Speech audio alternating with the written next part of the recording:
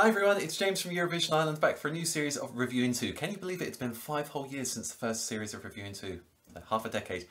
As always, we know that your time's precious, you don't have time to sit there watching reaction videos all day, so Eurovision Ireland likes to make it as easy as possible, 2 minutes or less on every single song heading to the Eurovision Song Contest, which is of course coming to us live from Malmö in Sweden.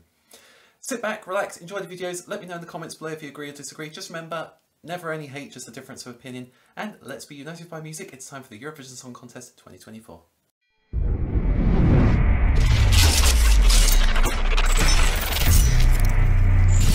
Next up we have Australia. Electric Fields, one Milkali, one Blood.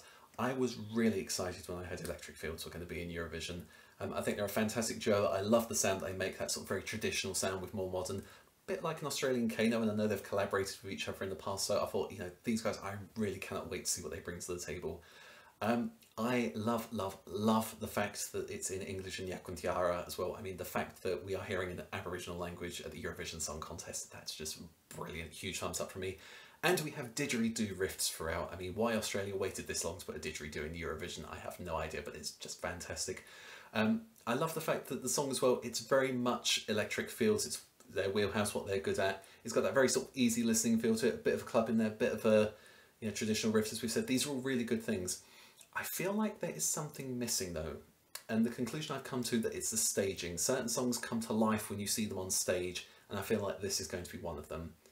And I'll be curious to see what they do. I think if they get the staging right with this, then I think it could be a really special moment for the Eurovision Song Contest, and I'm hoping, fingers crossed, that it will be.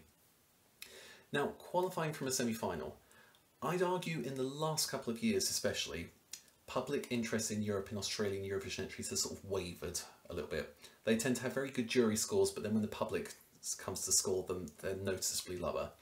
I feel like if they stage this well, this could be the one that flips that.